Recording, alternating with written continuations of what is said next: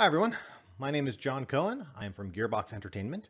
I'm here today to talk to you about Borderlands 3 user research, revisiting old methods and innovating new approaches in franchise testing. So a little bit about myself. Again, hi, I'm John. I am the user research manager at Gearbox Entertainment down in Frisco, Texas, just a little north of Dallas. And a little bit about myself, I am a big tabletop game player. However, over the past year or so, I've been doing a lot less of that and a bit more of this as we all learn to navigate gaming online. So with this talk, what I'd like to do is speak a bit about the user research that we conducted for Borderlands 3 during its development, as well as the talk implies, revisiting both old methods and talking about new approaches to testing. So a quick outline of the talk. We're going to start by discussing user research and the user research team at Gearbox. Then we'll give you a quick overview of the Borderlands franchise. Then we're going to dive into some case studies looking at both established methods that we've used from the past in testing this franchise, as well as the new approaches we've integrated into our testing portfolio.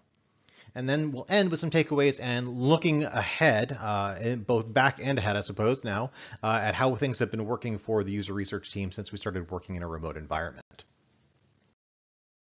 So the goals for this talk are really about methods. This is a discussion of combining methods, things that have worked for the user research group in the past, the established methodologies we've relied on, as well as the new approaches that we've begun incorporating into our testing based on inspiration from academia, literature, etc. Now to do this, we're going to illustrate these methods with Borderlands 3 case studies. And we split this up into 3 case studies looking at established methods and 3 case studies looking at new approaches. So I do want to talk for a moment about the takeaways that I have for you folks in the audience at the outset of this talk, just so that it's in the back of your mind, helping to frame things as we continue this discussion about methods. The first is always continue iterating and improving on your established methods. There's always more that you can learn, more that you can incorporate, things that you can refine. The second thing is look to existing research outside of games for inspiration for user testing in games.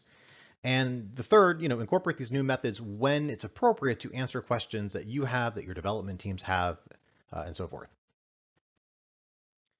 All right, let's now talk about Borderlands 3 user research, the user research team, the project, and kind of some introductory overview material before we dive into those case studies. So whenever I give a presentation to the company, let's say a quarterly meeting, I always like to start by discussing the mission statement of the user research team, just to help remind everybody what it is we're doing. So that mission statement is to understand the user's experience with all of our products. And to do this, we apply hypothesis-driven methods and research best practices, like all of you do. This, of course, is to inform development and publishing efforts and to help deliver the best possible experience to our customers at the end of the day. Now, the user research team covers a lot for all of our projects. The bread and butter of what we do is really playtesting. We also focus on usability. We do some A/B testing, some kind of low-tech paper tests and card sorting tasks. We also work very closely with Gearbox Publishing and our marketing groups when helping to evaluate potential projects and also looking at how projects are landing after they've gone out the door. Now, we tend to break our testing down into iterative testing and evaluative testing. Now, iterative testing is the testing we tend to do earlier in a project that is very focused around specific objectives or features, mechanics. So for example, looking at a specific level or a specific character or a usability issue within a menu. We do this under very controlled conditions with our participants. This is much more along the lines of laboratory testing.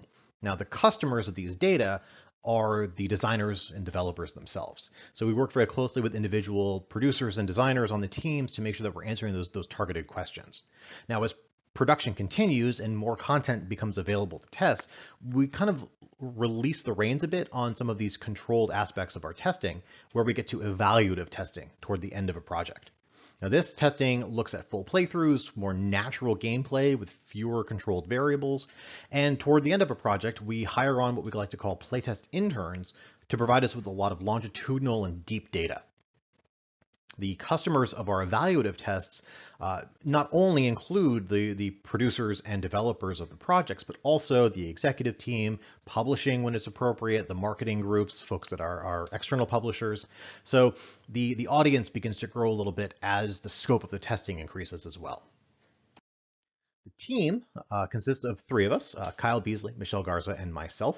These are our pubmojis, as they are called. Fantastic artwork by our marketing art group at Gearbox. And the user research facility in Frisco consists of a fantastic lobby space, a couple of really cool lab spaces, a great group discussion room, all of which are equipped for streaming all of our gameplay footage and the participants' video out to the studio at large. I'll talk a little bit more about that later. I very much miss this place. It's been a long time since we've been in the lab. I hope to get back there at some point soon. Those chairs in the lab, I have been told, are the most comfortable chairs in the entire studio by many of our developers who've come down to observe and participate in internal testing. So as I mentioned, we've been working from home like all of you since last March. We have been doing remote testing since then with developers, working with our devs as participants.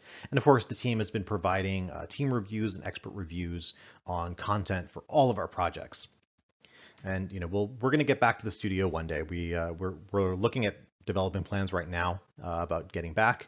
And however, this talk is about the before times. In fact, years ago, during the development of Borderlands 3. So let's talk about the Borderlands franchise.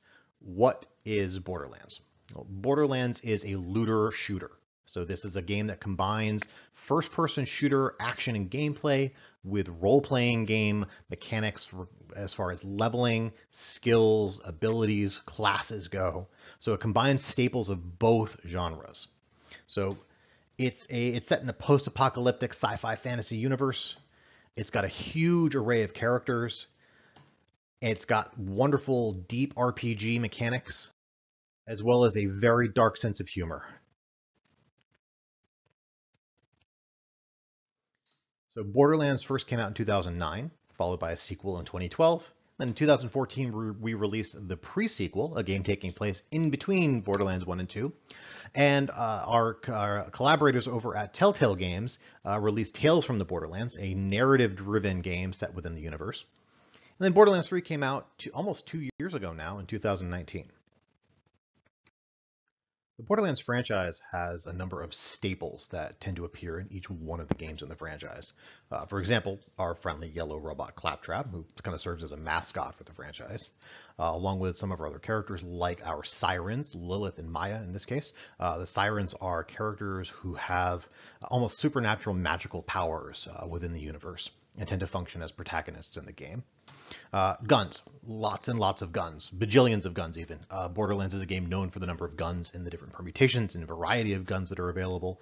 It is a game that has guns built based on procedurally generated algorithms that are done in real time as you play the game. This is a big feature of the game, and players always look forward to seeing what new guns each new version of the game has.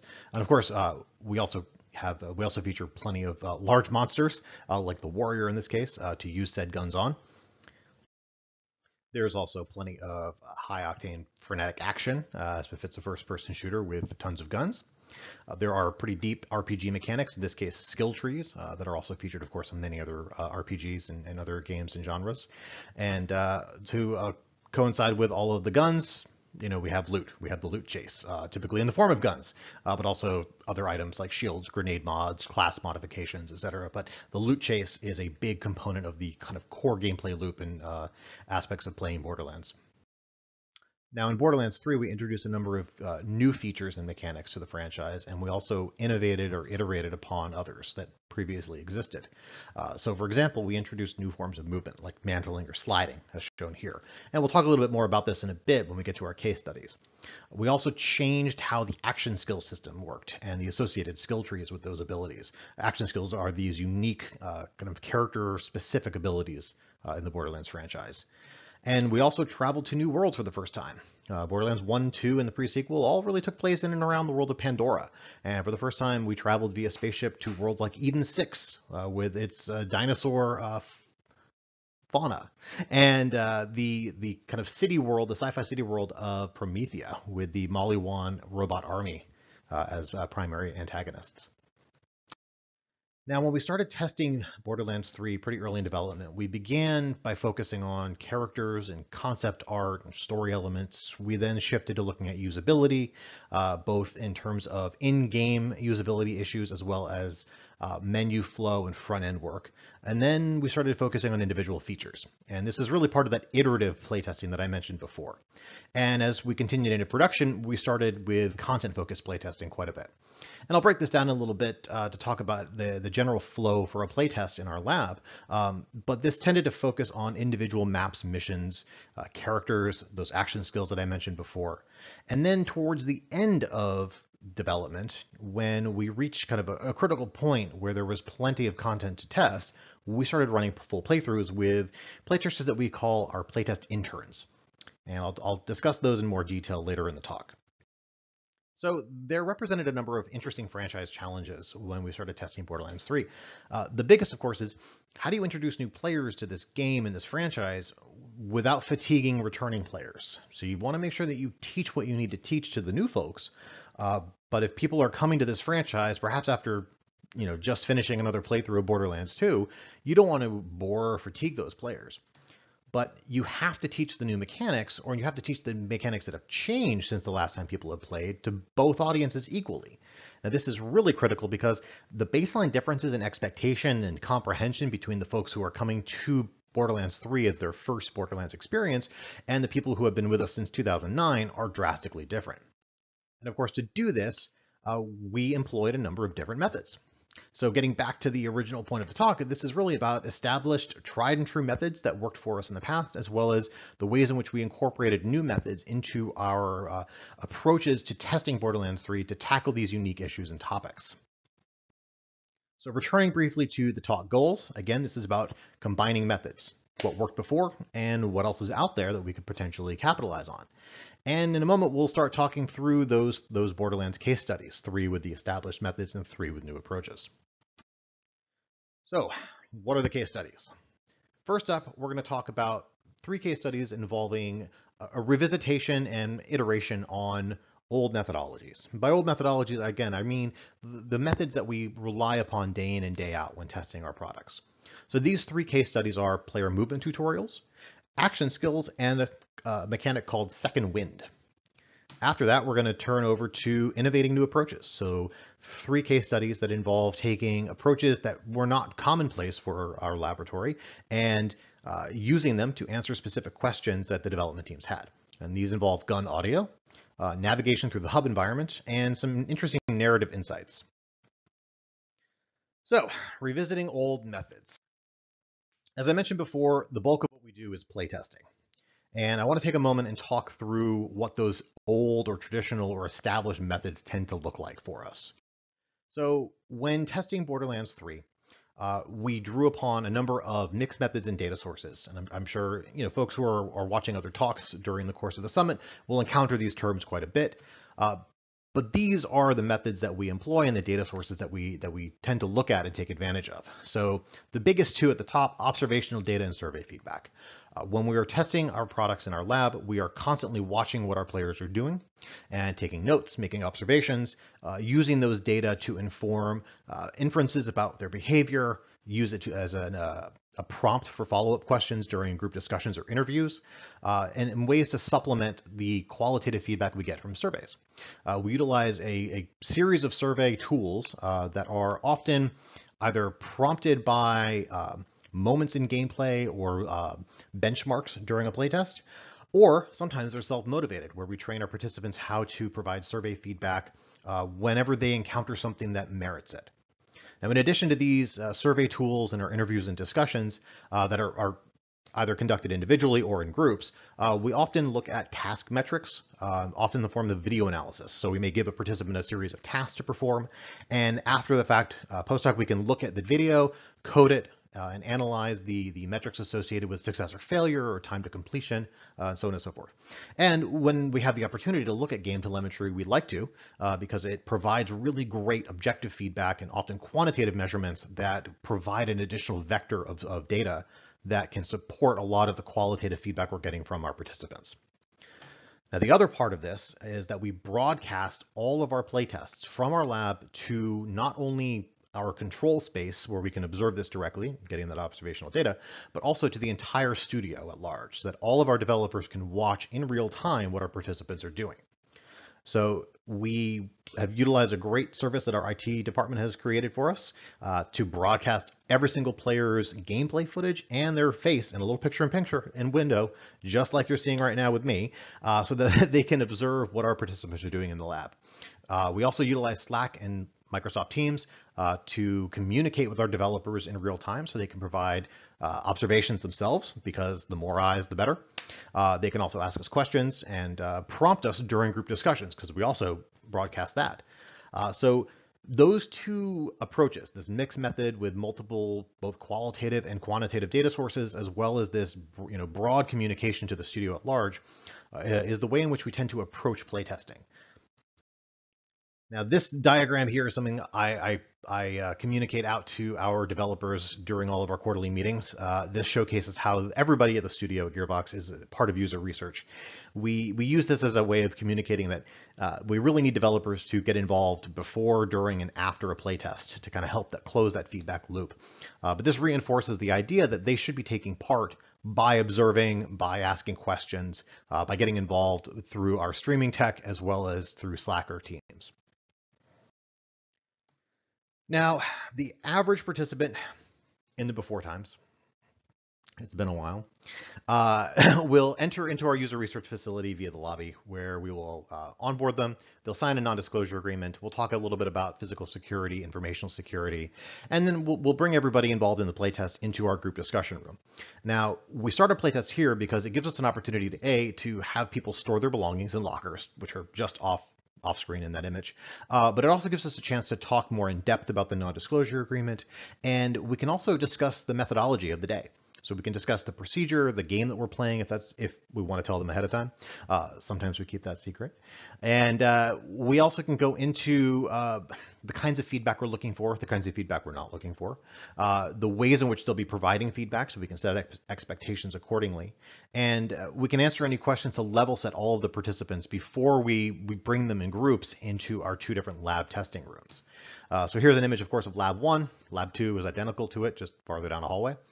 Each one can support up to 8 participants at once. We have PCs and consoles in each one, and players utilize headsets, so we minimize noise disruption.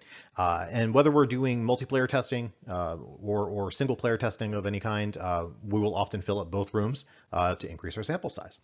So participants will engage in whatever the test is of the day. It could be a 15-minute menu analysis. It could be a 4-hour gameplay test. It could be a 3-day test, where at the end of each day, participants go home and the expectation is they're going to come back the next day to continue their gameplay. Most of the time, they show up again, which is great. Participants are rewarded with swag of various kinds, things that they can only get through playtesting with us. And we wrap our playtest back in that group discussion room. Principally because we want to run a group discussion. And you can see the big screen TV. And not pictured there is the webcam that we use to broadcast the group discussion out to the rest of the studio. Sometimes we'll bring individual participants in one at a time to conduct interviews with them rather than running a full group discussion. And on occasion, we'll also have developers visit the lab and take part in group discussion. You can see a couple of couches on screen there. So the beginning and the end of each playtest happens in that room, with the actual playtesting itself tends to occur in our lab rooms. That just gives you a kind of quick showcase through the various spaces in the user research lab. And I really am looking forward to getting back there. All right, let's talk case studies. This is the meat and bones of the talk. So let's first talk about player movement tutorials. So keeping in mind all of the old methods, that tried and true stuff we just talked about, let's dive right in. So I mentioned earlier that we introduced some new movement capabilities in Borderlands 3, things like sliding and mantling. So here's an image of sliding. We also brought something back from Borderlands, the pre-sequel, called the ground slam, or the butt stomp, where a player can jump from a very tall height and hit the crouch button and slam down, make a melee attack into the ground, doing some area of effect damage. Now these were, with the exception of the ground slam, sliding and mantling are brand new to the franchise. So we conducted a number of playtests very early in development and kind of getting into production, where we took some observational notes, and we got a bunch of survey feedback that indicated that while there was a tutorial present in the very first mission of the game, where players receive these brief prompts to mantle and to slide, things were not reinforced. After they received those prompts the first time, they never appeared again, and there was nothing that was reinforcing or requiring that gameplay to really, teach the fact that these were new mechanics and new mobility features in the game.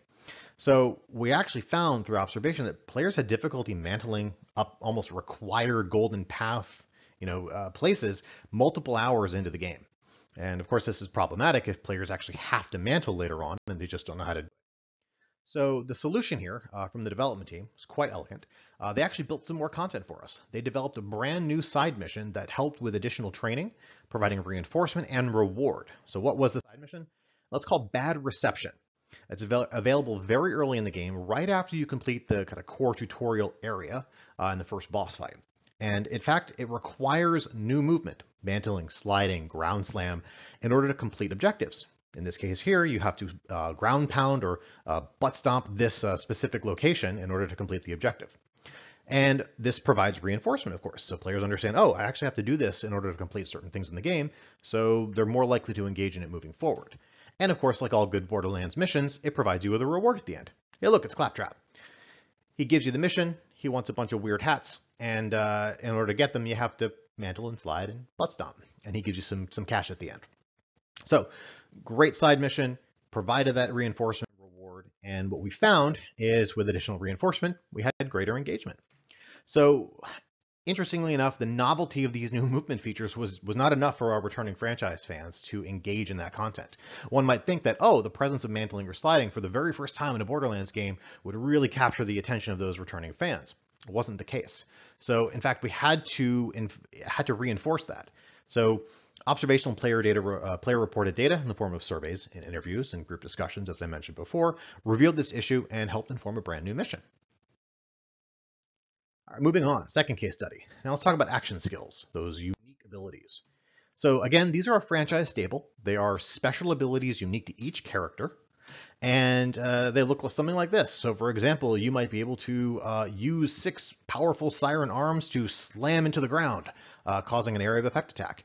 You might be able to deploy a drone or a shield, or even duplicate yourself as Zane the Operative.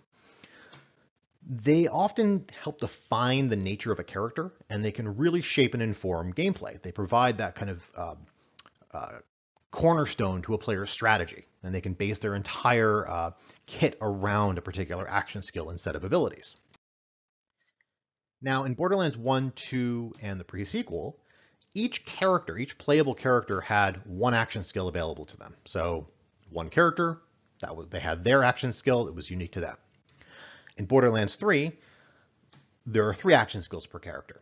So we increased complexity quite a bit. And not only that, we introduced additional augmentations and attunements that were available to each action skill that could change the way an action skill behaved.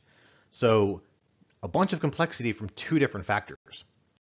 So what we found from a whole lot of playtesting, we're talking playtesting from individual missions even up through full playthroughs, that while players really understood their passive skills, these abilities that were always functional once you placed skill points into them, they understood how those worked, arguably because they were the returning piece from the franchise.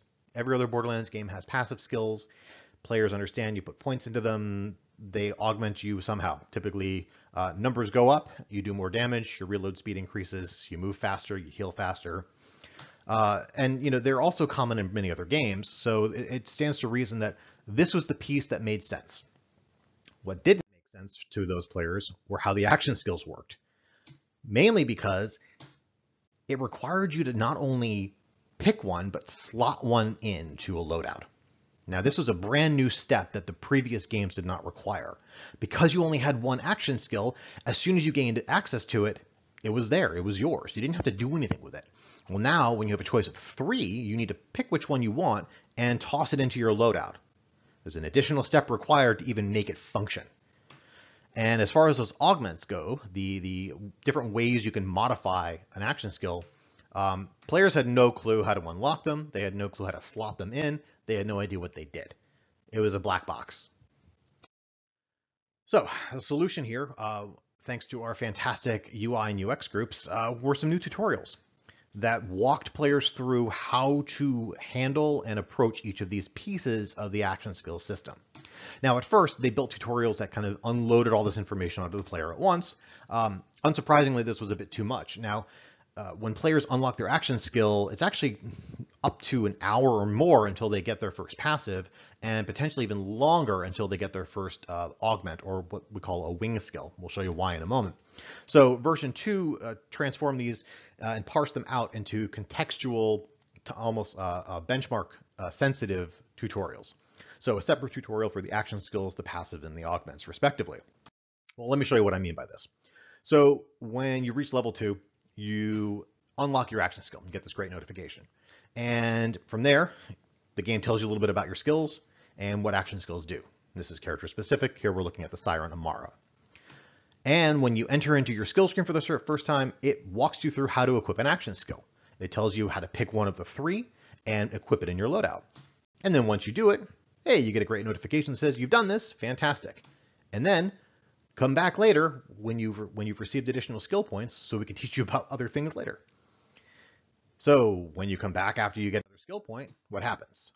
Another tutorial pops up. So it tells you, hey, leveling up grants skill points, time to spend them on your passives.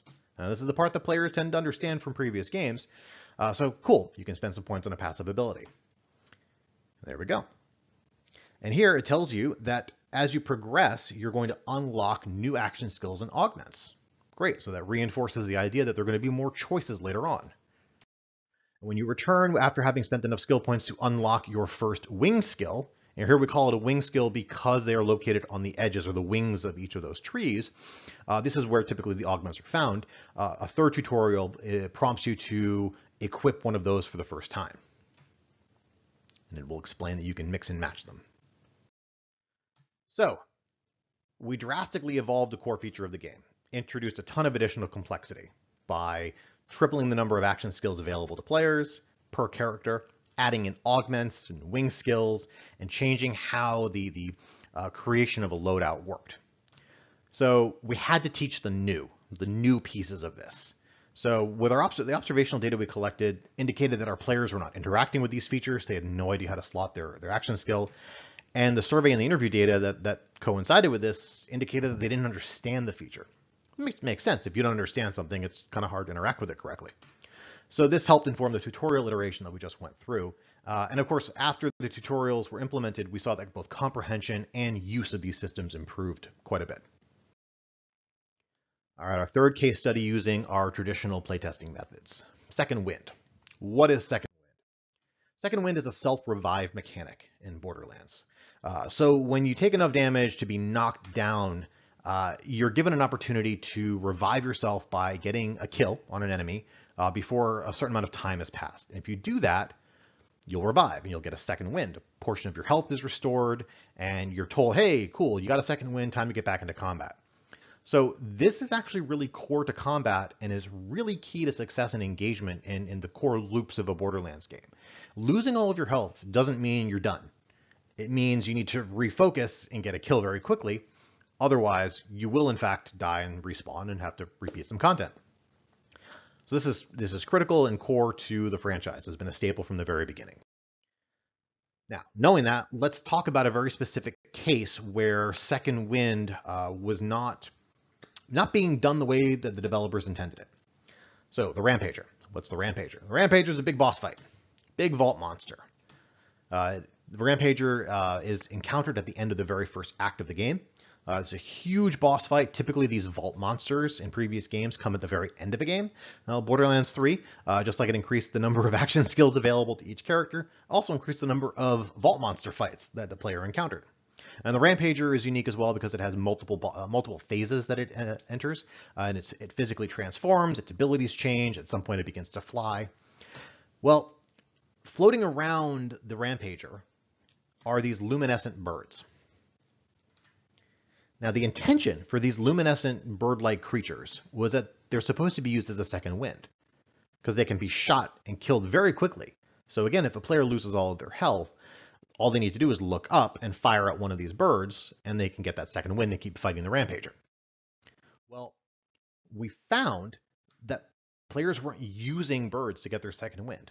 time after time, we would watch a player get to the Rampager and watch with bated breath as we hoped that this player would actually look up and use those birds. And time and again, we found that that was not the case. There were all other ground-based enemies that were available for players to focus their fire on and get second wins, which they did. However, those required multiple shots, multiple rounds, whereas the birds would take one shot. They were the easy pickings for a second wind. What the heck was going on? Well, we inferred that they were not connecting those birds to combat. They weren't considering those birds to be valid targets to get a second wind off of. This may have been complicated by the fact that during the Rampager's phase changes, where it physically transforms, it enters into this invulnerable state in an animation plays where it draws in these birds like it's somehow powering up using them. So we surmise that players were associating the birds with that phase change and not being available as a second wind. Well, what did the developers do to address this? This is one of my favorite examples. So we showed them how to do this by example. This is great.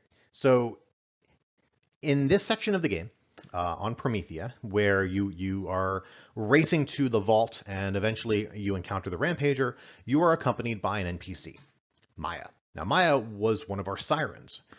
She was a playable character in Borderlands 2, returned as an NPC in Borderlands 3, much beloved character in the franchise. Maya accompanies you during this massive stretch of vehicle combat and racing through tunnels and fighting enemies, and then she's there with you during the Rampager fight. So the developers said, okay, we have something that we can use to show the players that these bird creatures can be shot at and that they are functionally available as targets for second wind.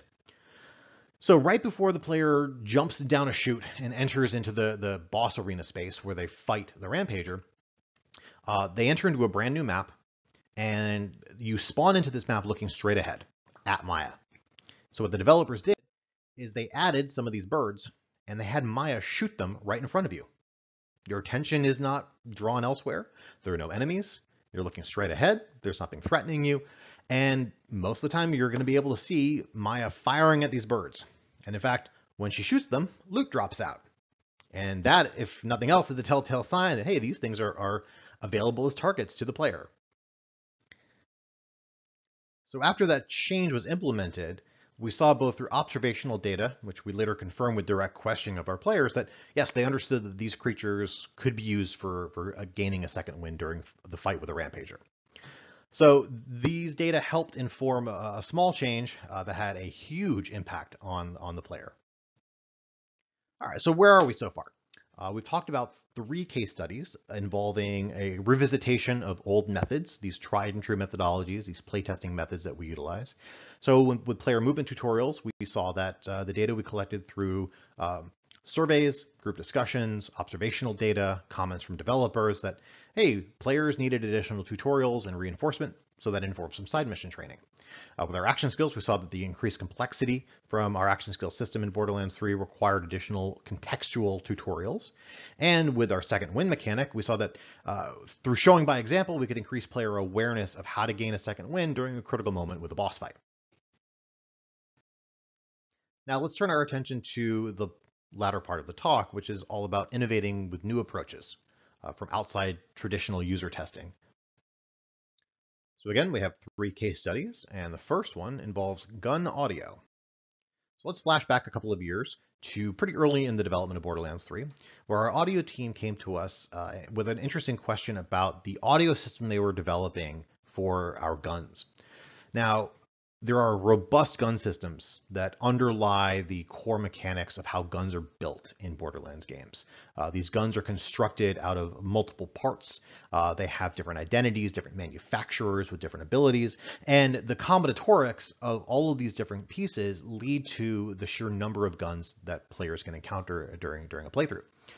So the audio team was working on a system that was equally robust so that there would be some distinction sound-wise between all these different guns. They asked us this interesting question of, do players like or appreciate the different sounds that our guns make? They wanted to understand if it was worth continuing down this road of building this robust system. Well, the user research team countered with, do they even perceive the difference? Because if you can't perceive the difference between guns, you probably aren't going to be able to appreciate it. So to answer this question, we looked to a methodology called signal detection. With signal detection, we wanted to understand whether players could perceive the difference between two stimuli when that difference was present, but also correctly indicate when those differences were absent. So let's unpack this a bit more. We took sounds from shotguns and pistols in Borderlands 3, and we played them together. So participants in this study listened to sounds that shotguns made and sounds that pistols made without any visuals. And they would hear pairs of sounds, so either a pistol and a shotgun, or two shotguns or two pistols, and they would make a response, same or different. So if the gun sounds that they heard were in fact different from one another, and they replied different, well, that was a correct response, that was a hit. However, if the sounds were the same, but they answered different, well, that's a false alarm. That's not correctly noting when the differences are absent. And misses and correct rejections are essentially the inverse of that. So we had participants listen to these gun sounds and make these responses to try to get an understanding of whether there was a perceptual difference on the audio level between these different types of guns. The results of this study indicated the answer was yes, they can actually distinguish the difference. We had very high accuracy ratings amongst our participants. They could, at 100% accuracy, tell us the difference between shotgun sounds and pistol sounds, and at 97 and 94% respectively, the difference between two different pistol sounds or two different shotgun sounds. In addition to accuracy, we computed a sensitivity score. This is called D prime within signal detection. And this is a measure of that sensitivity. So accuracy, but also taking into account those false alarms. We found that there was very high sensitivity with both the pistol and the shotgun sounds. Pistols were slightly higher. So in addition to having a slightly higher accuracy, the people were a little bit more sensitive to the differences between pistol sounds. So with this study, we looked at the signal detection paradigm, which is a brand new methodology that we had never incorporated into testing Borderlands content before, to look at the perceived differences between gun sounds, those pistol sounds and shotgun sounds. And these data informed the continued development of this system. The audio team was thrilled to get some feedback that indicated that players could in fact perceive those differences. Our second case study involving new methods was related to the hub map in Borderlands. So Borderlands 3 has a hub called Sanctuary, or Sanctuary 3, which is a spaceship that you use to travel to different worlds and interact with different characters. And this is the map that you return to very frequently as a player. Not only is it the means by which you travel to new worlds, but it's also where you pick up a number of side missions, where you interact with NPCs, where you upgrade your character in various ways. So this was a space that we knew players are going to be coming back to a lot, and we wanted to provide some information and data to the design team that could help inform the layout of the space, the way it was decorated, the signage that went in place, and where those NPCs were located. Now, for this study, we looked at various research paradigms in navigation research, specifically how people navigate through novel environments and encode information about those environments. So here, we had our players freely explore Sanctuary 3 for a period of time, typically about 10 minutes. We gave them a series of points of interest and NPCs that they had to visit, and they indicated that they had reached that location by meleeing that location, so we could demarcate that in the data. And after they finished exploring the ship and learning where all these places were, we gave them a series of errands.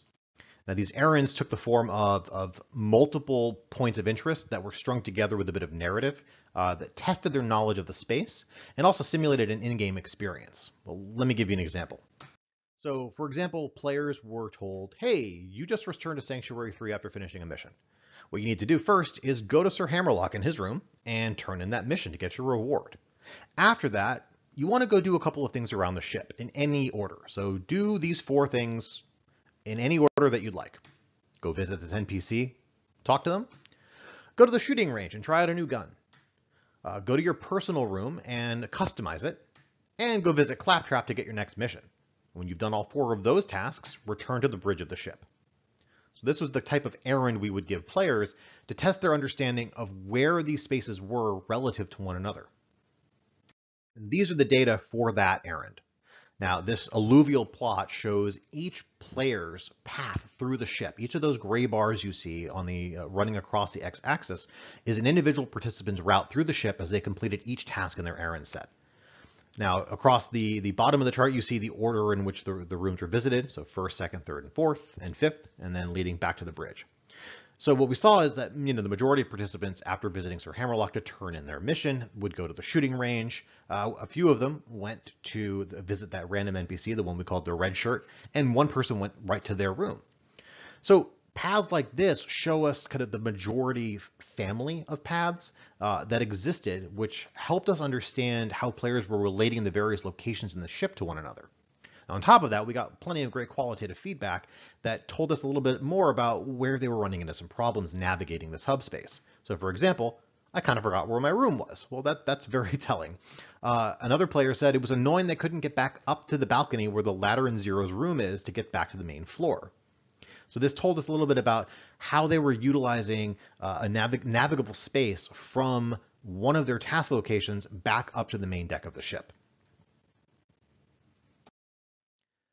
So this navigation paradigm provided some great supplemental data to the feedback we were collecting from players about where they were struggling, where they ran into friction points, where they got lost.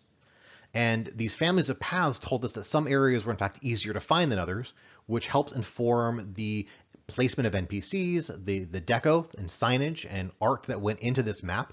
The images you saw in all of those screenshots were fully arted out from the final game, but in fact, this test was run before any art was added to Sanctuary 3. It was pretty much a gray box map.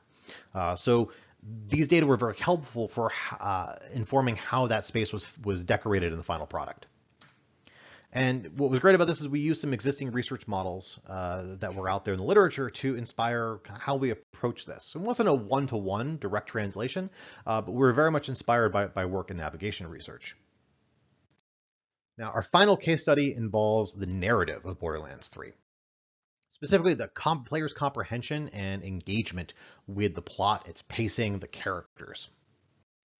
Now, at the very beginning of the talk, I talked about playtest interns. Now, these are folks that we bring aboard when we hit a critical threshold of content. Now, these playtest interns represent a methodology unto themselves. We treat them very differently than playtesters who arrive for a 15-minute menu test or UX test or a 4-hour playtest on a given afternoon. These are people who are with us for 1 to 2 weeks at a time, and we focus very much on full playthrough, longitudinal feedback. So these folks give us consistent written feedback. We conduct numerous interviews and discussions with them. We go deep with the developers into various topics. In fact, we structure entire group discussions around single topics at times. And of course, we get lots and lots of summative feedback when they're finished with their playthrough. And this helps us highlight and understand issues that would not come to light with kind of slices of the game that we would be able to playtest earlier in development. This is also seen as having a high value at the studio. We have massive buy-in from the development teams, and the developers are actively involved in our playtest intern experiences. So here is a screenshot from when we were testing Borderlands 3 with our interns. We had a Slack channel with our developers, and at one point we had 160 people from the development team who were actively involved with the playtest intern program. They were observing players via the streaming tech that I talked about earlier. They were communicating with us directly, asking us questions, making observations, in fact, sometimes even solving problems in real time. So the narrative structure of Borderlands 3 is a prologue followed by 4 acts, and each act takes place on a different planet. So you start in the world of Pandora, you get your spaceship, you leave, you travel to a couple different worlds, eventually come back. So what we're really going to focus on right now is everything up to Act 2, which takes place on the world of Eden 6. So in the prologue and in Act 1, you as the player are focused on the antagonist called the Calypso twins, Troy and Tyrene. Now, these are the ultimate bad guys in Borderlands 3. They are sirens, those superpowered, almost magical characters. They are the main antagonists. And at the end of Act 1, they do something pretty heinous. They kill a character that you've grown attached to. And we saw with playtesting that, yeah, people ended Act 1 out for revenge. Unsurprisingly. Well, our playtest observations and data took an interesting turn when players began Act 2. We traveled to the swampy world of Eden 6, and an interesting thing happens. The Calypso twins kind of vanish. Eden 6 has its own subplot involving some of our other much beloved NPCs, but the Calypsos themselves, they're not really seen or heard from for a little while. And this pretty much killed pacing for players. Their engagement and interest in the storyline for Eden 6 took a major nosedive. They told us point blank in group discussions and in interviews that they didn't understand what was happening. Why did the Calypsos disappear? What was going on with them? Why were they engaging in these other subplots? And these interviews and group discussions with our narrative team led to a really great, elegant solution. Simply add more Calypsos to Eden 6. So during latter portions of development, the Calypsos made additional appearances and had more voiceover and dialogue in Eden 6's plot. In fact, there were additional side missions that were added, some lore items and moments that brought the presence of the Calypsos back to a section of the game that didn't quite focus on them front and center. So this greater presence saw better engagement. With later playtest groups during our intern program, we saw that once these changes had been implemented, many of the pacing issues with Act 2 started to disappear. They weren't gone entirely, because again, the Calypsos weren't the focus anymore, but these mitigation strategies kind of assuaged some of the larger concerns about what was going on with players' engagement with the storyline in Act 2. So while this wasn't necessarily a brand new methodology, we definitely improved our playtest intern approach when testing Borderlands 3.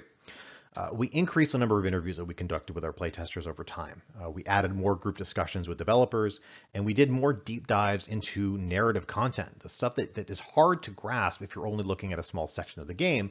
But if you're playing through the entire thing, you can start to understand the ebbs and flows of the storyline and where some of those critical issues are occurring. So this testing highlighted pacing and comprehension issues with the story, and some of these decisions that were made about how to fix the issues in Eden 6 and many other issues that were addressed during this part of development were done in real time.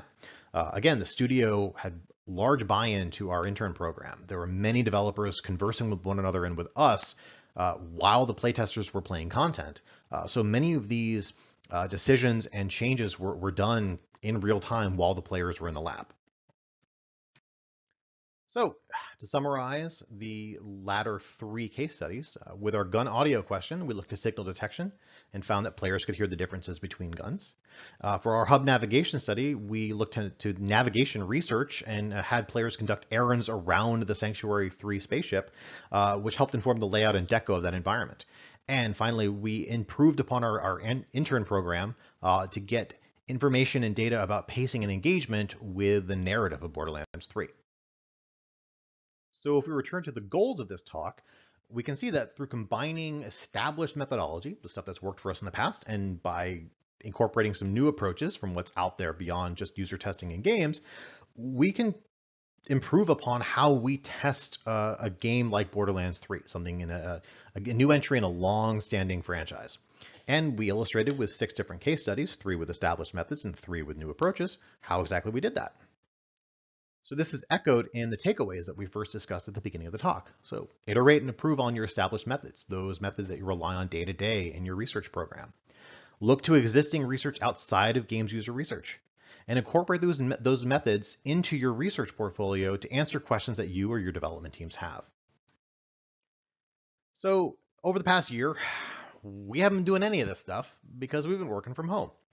So looking back at what we've been doing since last March and ahead to the next couple of months, I want to talk a little bit about what we've been doing to innovate more methodologies while we've been remote. So since working from home, we have been working exclusively with developers as our participants. And to do this, we have created kind of 2 new ways of testing. One I have dubbed play at your pace. And what this means is we provide instructions and a build for one of our products to our developers, and they have a window of time, typically a week, to playtest content. Now this is done asynchronously because everybody's busy, developers have full-time jobs, and they can't necessarily devote 4 hours in a given chunk to some content. So we give them more flexibility and more time to play content and provide feedback. And we bookend these play at your pace tests with kickoff meetings and group discussions to both level set and answer some additional questions at the beginning, and also collect some group feedback at the end of the playtest. And so far, these have proven to be very effective for getting feedback from our devs while everybody's busy working from home.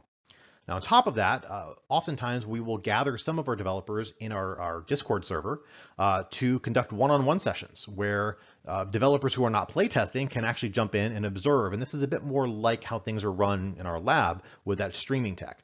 So a developer shares their screen via Discord, and securely and privately, we, the user research team, and some of our other devs can watch what they're doing and talk to them both during the playtest and afterwards in an interview format. So we are working on plans right now to return safely to the lab, discussing with all of the people that we need to about what might need to happen in order for us to return to testing in person with outside participants. We don't anticipate this happening very soon, but we're looking forward to the day that we can actually bring people back in and collect feedback from external users. And we're also very eager to learn from all of you. If you have thoughts and ideas and things that you've been doing, both to collect feedback while you have been working from home remotely, as well as the plans that you and your lab are working on to bring people back in safely, we'd love to hear it and love to learn from you. So that brings us to the end of the talk. I want to thank a number of people.